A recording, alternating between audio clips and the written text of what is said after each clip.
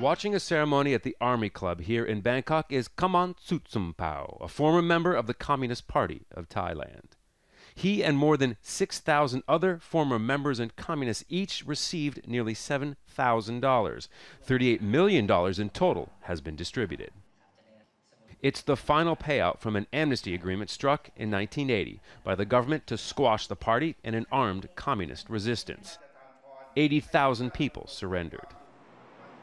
With Chinese heritage, Khamon Sutsumpao represents the initial support and base of the Communist Party here. He says he outgrew communist ideals and that the amnesty has no winners. I do not see this as a winning or losing situation. It is not a game. It was a rare occasion that two opponents could come to an agreement, preventing further loss. Military commanders say it was a counterinsurgency success story.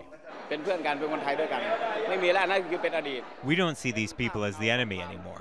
We are all Thais, and this is what we do: forgive. Whatever happens in the past stays in the past.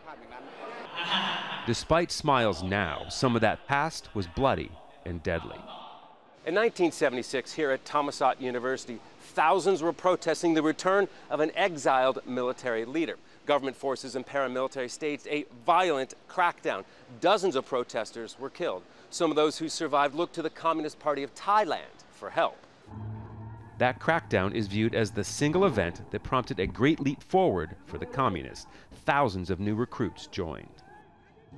But soon after, China's Communist Party pulled its support for their comrades in Thailand.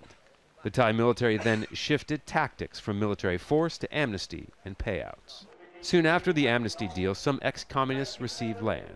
Cash help was given in 2002, 2009, and finally this month.